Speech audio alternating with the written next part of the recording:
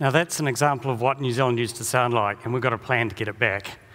My involvement in this project is a little unusual. So there was a little shake about 5 or 6 years ago. After that, we had to move house, and I moved into a house that was completely infested with rats and possums. Real estate guy didn't tell me that, but anyway. So I just didn't want to live with them, so I completely got rid of them, and over the next couple of years, what we noticed was the bird volume started going up, and I was like, well, that's pretty cool. And then I started digging into this thing. So some of us know a little bit about it, but what kind of shocked me was New Zealand's the second worst place in the world for loss of species. We're worse than any of the places that are still chopping forests down or doing poaching. What horrified me even more was that of the 70% that we've got left, most of them are either extinct or still in decline. So it's not a problem that's actually gone away. So the reason is not that we don't care, it's that we were our own island for 70 million years, and our birds and insects just couldn't cope with these predators. So we have something where basically if it's a healthy environment, you hear the bird, a cacophony of birdsong, and if you don't, it's basically probably a rat-infested dead zone. So an overseas botanist made a really insightful comment. He said, New Zealand looks kind of pretty, but it's kind of like a cathedral without a choir. And New Zealand really is quite different. You could say, well, rats and possums have got the right to be here as well, and well, basically our 70 million year old ecology is just being eaten. So given that I've got geekish tendencies, I wasn't just happy with the idea that, well, we can just, it seems like it's getting better. So I thought, well, let's just have a way that we can at least measure this, because a lot of the places we don't even know if it's getting better or if it's getting worse. So this is just a way that we turned a little smartphone into a device that takes a little sound clip, uploads it to the cloud. And clearly, because it's measuring the cacophony, we can then get a bit of an index, and we obviously decided to call it a cacophonometer. And when we weaponize it, it'll be called a cacophonator.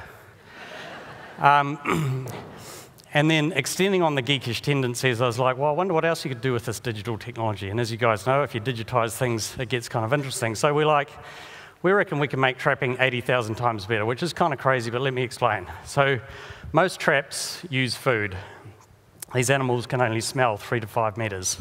They can hear 10 times that. So you can cover 100 times the area if you use a sound lure. Instead of having to replace the food every couple of weeks, you can use solar panels. You can have them out there for a lot longer, 20 times longer. Now we're looking at cool ways that you can actually use cameras to do identification. So instead of having different traps for different sorts of pests, we can do all pests with the one device. And then we've had cameras sitting in front of some of the best traps that are out there, and we're getting catch rates as low as 1%. So we'll get 100 possums walking past traps and only killing them 1% of the time. So we think we can increase the catch rate by 10 times. So that's kind of what we think is kind of interesting. Now, I just want to talk a little bit about social lures, because they're a little bit different. So you got a full belly, what's next on the list? A little bit of social interaction. One of the really interesting things about social lures is that you can get them very targeted, but also the hardest thing is to get rid of the very last pests, or when there's a reinvasion. And when that's the case, food works even worse, because there's lots of other food around. But the desire for a social interaction it works even better in theory. And so one of the reasons I like this is people say, hey Grant, what are you working on? I'm like, I'm thinking about possum erotica. So one of the things we have to do if we're going to get rid of everything is we have to identify everything. So at the moment, some of the state-of-the-art tools are little chew cards and tracking tunnels, and we know that a lot of these predators don't even go near them. So there are cameras out there, but they're kind of designed for pigs and deer. So we had to have something that was ultra-sensitive. So what we've got is, we've got a little Raspberry Pi. It takes a heat video, and it takes an infrared video, uploads it to the cloud, so that we can know exactly what's going on. So it's almost like having a better telescope in terms of looking at what's going on there. Now, obviously, I'm not going to sit and go through all of these videos, but this is something that I don't have to explain, which is kind of cool. But basically, artificial intelligence is really good at doing this. So we gave a bunch of videos to some folk at University of Canterbury, and they can tell 100% of the difference between rat stoats, possums, and false positives. So we can have this little device that knows exactly what's going on. And then that just makes everything so much easier. So you can do experiments. Instead of doing an experiment that typically takes 2 or 3 years as you try lots of things, you can try thousands of things and work out exactly what's going on. And you can use the AI for all sorts of things, the way that you do your sound lures as well. Now, this is just a little bit off topic, but I just want to mention, we talked about the genetic things. Typically, Kiwis say, not so keen on the genetic engineering thing, but there's some really cool stuff happening with CRISPR, where there will be the ability to release mice that only have male offspring, propagate through the country, and get rid of the whole lot. And I think we have to look at everything, just because it's so dire. Now, again, this is something that when I talk, normally I have to explain this, but again, I don't with you guys, so it's kind of cool, because you've got the hand, we digitize it, so all of this stuff that kind of sounds, a couple of years ago would have sounded like sci-fi, is now actually getting easier and easier, pretty better. And then the thing that I've been a little new to is we weren't clever enough to do all this ourselves, so we made it all completely open source, non-profit, for free. And I founded this with Dave Lane, who's an open source guru. And then my son Cameron's actually done a lot of the programming on that, which is kind of cool. When I was a kid, I used to love telling my dad this phrase, which, if his son isn't smarter than his father, we'd still be living in caves. Now I've got a son, I know that's true. So what's kind of cool about open source is we kind of said, hey, here's what we're doing, and then all these people just chip in, and they're like, it's kind of makes you feel good about humanity, really. A couple of other people I just want to call out, the folks from CCL that are sponsoring this have just said, yep, we're into this, free data. Spark are giving us free data upload.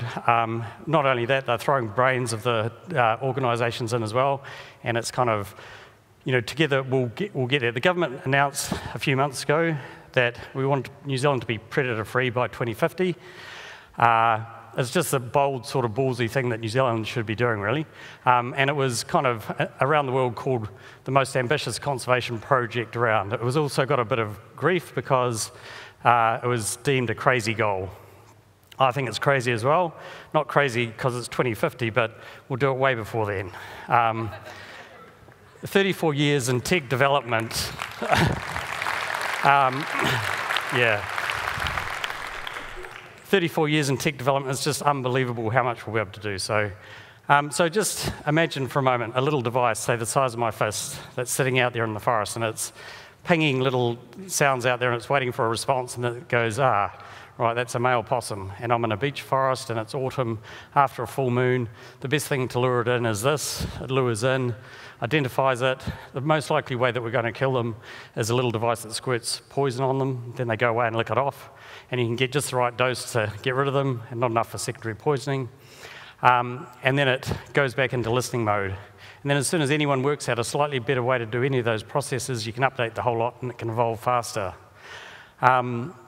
Now you can imagine we get these little devices, and New Zealand's a kind of big, crazy place. Now imagine you've got drones, and they can just drop these devices in a couple of lines, move them up, and then as soon as it's got rid of the whole lot, they can move them up further. So you can work your way up the country in various areas and potentially get rid of the whole lot.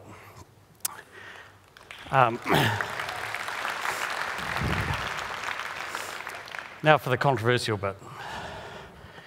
Now the reason I'm doing this is I want to show off some of our cool technology. We've got ultrasonic sensors around down the bottom here.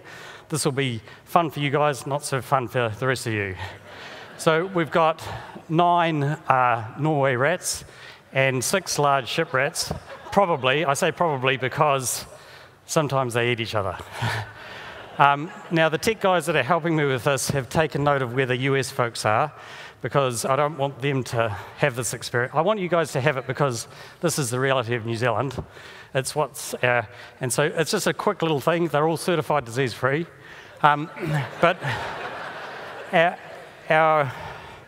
don't want our American folk to have it because it's not their problem, and the last week they've had enough trauma, I think. So